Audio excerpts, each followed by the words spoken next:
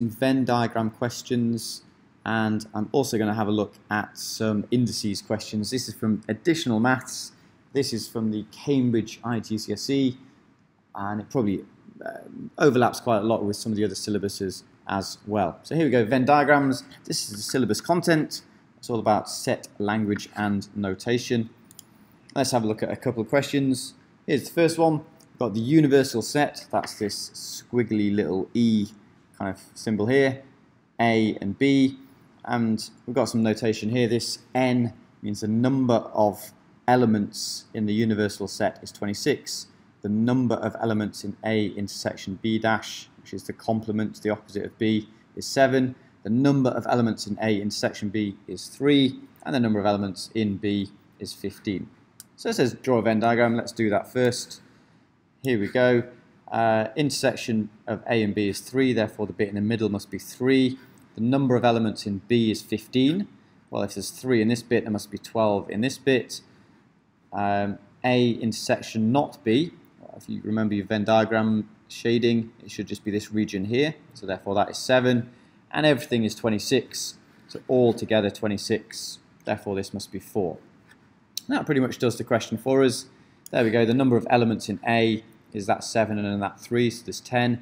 Be careful, sometimes this 7 might actually be the number 7, but in this case it's the number of elements, so therefore we've got 10 elements. Part II, the number of elements in A union B, that's this one and this one and this one, so 7 plus 3 plus 12, 22. And the last one, number of elements in A intersection B, A union B, and then complement, the opposite. Well, it's just this bit here, the bit that's outside the union of A and B. So that's 4. Okay, another quick question. This time we're going to use some set builder notation. The universal set is such that x is between 0 and 30, but not inclusive. P is multiples of 5, Q is multiples of 6, and R is multiples of 2. Okay, and then we need to decide what symbols to use for this one. Well, here we go. I've drawn out what P and Q are. So P is 5, 10, 15, 20, and 25. 30 is not included because it's not in the domain that we've been given. And Q is the multiples of 6, 6, 12, 18, 24. I didn't bother writing out the multiples of 2. I'm sure you know these already. And then the first one, we need to say, well, every single element of Q, which is 6, 12, 18, 24, all of those elements are also going to be in the multiples of 2. Because they're in the 2 times table. And therefore, this gives us the first answer, which is this symbol here for subset. So Q is a subset of R, because every single element of Q is also in R. Every 6 times table is also in the 2 times table. The second one, P intersection Q, we say, well, when do the numbers in P intersect with the numbers in Q? We can see that they don't, and therefore that's the empty set. There is no intersection. Okay, there we go. Quick questions on Venn diagrams. Now let's have a look at 2 or 3 questions with indices and surds. Okay, here's the first one. We've got 2 to the 2x minus 3 to the 3 times 2 to the x plus 2 is equal to 0. Okay, the little trick on this one, we're going to let u equal 2x, 2 to the power x, and then therefore u squared. So if we square this side and square this side using the kind of laws of indices, we're going to get 2 to the 2x. So therefore u squared equals 2 to the 2x. Once we've got that, we can basically rewrite it as a quadratic. So we've got u squared minus 3u plus 2. Factorize out the quadratic. So we've got u minus 2 and u minus 1. Therefore that gives us the solutions of u equals 2 and u equals 1. And then we just need to remember, well, u was equal to 2 to the x, so therefore we've got 2 equals 2 to the x, or 1 equals 2 to the x, if we solve them. And remember, 2 to what power equals 2? Well, that's 1. 2 to what power equals 1? Well, that's 0. Therefore, x is 0, x is 1. Okay. Second question, we'll look at rationalizing the denominator. That just means get rid of the surds in the bottom. So the little trick to doing this is just to multiply by the conjugate. So if this is 2 plus root 3, let's multiply by 2 minus root 3. and then do 2 minus root 3 on the top, still the same fraction. The reason we multiply by the conjugate is that when we multiply this out, 2 times 2 gives us 4. We've got 2 root 3 and a minus 2 root 3, that disappears.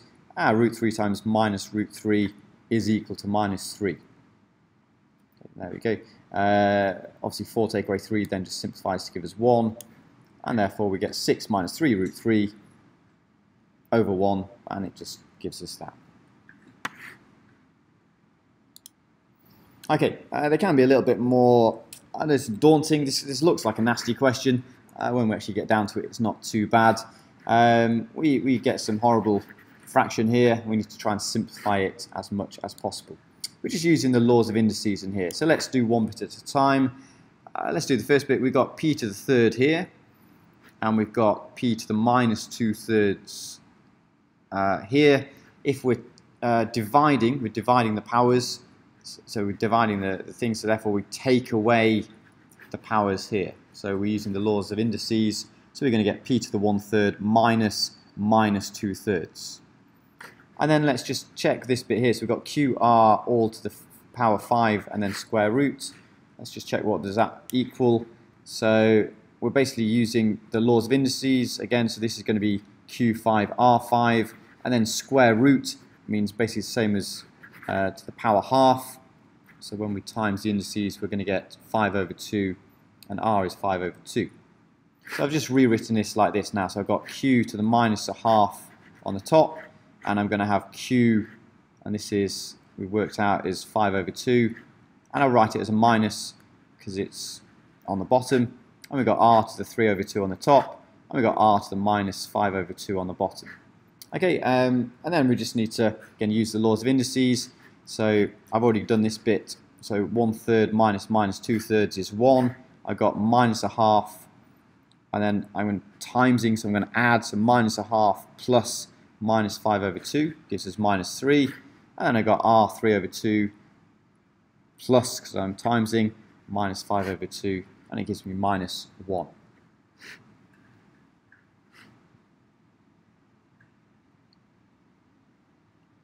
Okay, next question. Here's just a quick example of solving an absolute value question, or the modulus. So we've got 4x minus 3 absolute value equals to x. Very little trick. All we need to do, step number 1 is to ignore the modulus sign and just solve 4x minus 3 is equal to x. Solve that, which gives us x is equal to 1. Or we ignore the absolute and solve it equal to negative x.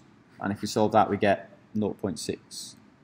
And that's it, really. The only thing, just be slightly careful. If this is an inequality, make sure you put, for the second solution, the negative on the side of the absolute and then put the brackets around. Because then when you actually divide by negative, you have to flip the inequality. But when it's an equals, we can just take this little shortcut and we get those two possible solutions. Okay, right, next one. We got a over root 3 plus 1 plus b over root 3 minus 1, and we want to find out what values of a and b give us this solution of root 3 minus 3. Okay, so step number 1, let's rationalize the denominator. Top and bottom by root 3 minus 1, top and bottom by root 3 plus 1. And if we simplify that, we're going to get a root 3 minus a plus b root 3 plus b all over 3 minus 1. So we get to that stage there. Now what I'm going to do, I'm actually going to look for anything with a root 3 in it and then make that into one fraction, and anything with a number in and split that fraction back up again. So I kind of work backwards a little bit here. So I look at this fraction here, this part here, the a plus b times root 3 over 2, that's the bit with the root 3 in, and then the minus a plus b over 2, that's the bit without the root 3 in. So I'll split them back up. And then if you see what I'm actually kind of going towards, I know my answer has to be root 3. At the moment I've got a plus b over 2 lots of root 3, so therefore a plus b over 2 must be equal to 1, because I need this to be 1 root 3. And equally, I want this minus a plus b over 2, that has to be equal to negative 3. So there we go, minus a plus b over 2 must be equal to negative 3. I then solve these simultaneously, which I should get a is 4 and b is negative 2. Okay, couple of quick more questions. This is a bit of a nasty question, a bit of a time waster really. We've got to do this without a calculator. We're given what the area of the trapezium is, which is 13 plus 5 root 5, and we've got to kind of manipulate everything to try and finally find x in this diagram here. So I've split this up into A and B. You could try and do it in one go. I'll do it as part A and part B as well. So part A, this is the area of A, which is x times 3 plus root 5. Area of B is root 20 times x over 2. And I know the areas together, the area of A plus area of B must be equal to 13 plus 5 root 5. Okay, so I substitute all that in. So this is area of A, this is the area of B. Add them together, I'm going to get 13 plus 5 root 5. Next step, I notice that I've got an x here and an x here.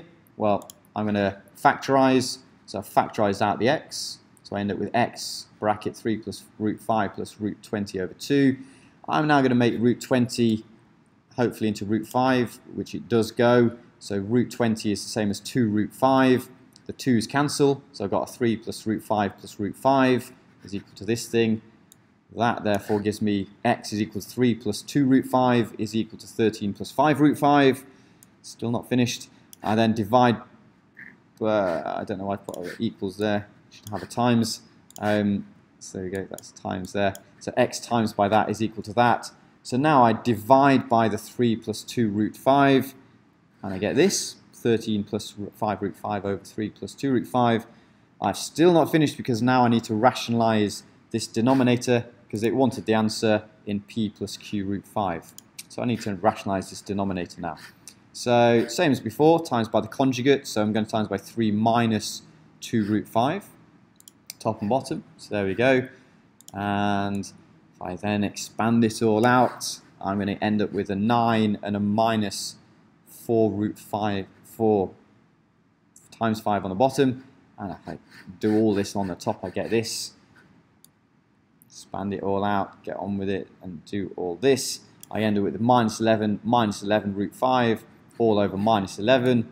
And finally, divide everything by minus 11, I get 1, and then plus root 5. Quite a lot of hassle for 5 marks, that one. There we go.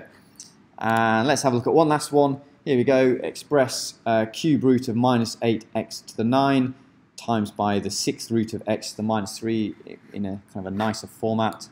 Well, let's do it one step at a time. Minus 8x to the 9. Well, cube root is to the power third. So therefore, minus 8 to the third is minus 2. X to the 9 times the powers, because it's indices, and we've got a bracket. So that gives us x to the 3. X to the minus 3 to the 1/6 times the powers, because it's in the bracket. So we get minus a half. And therefore, I'm going to get minus 2x cubed times x to the minus a half. Add the powers, because I'm timesing, therefore minus 2x to the 2.5. Okay, and then last part, hence solve the equation. Well, I've already got this answer from the previous part, so there we go, minus 2x to the 2.5 is equal to this thing. Divide both sides by negative 2.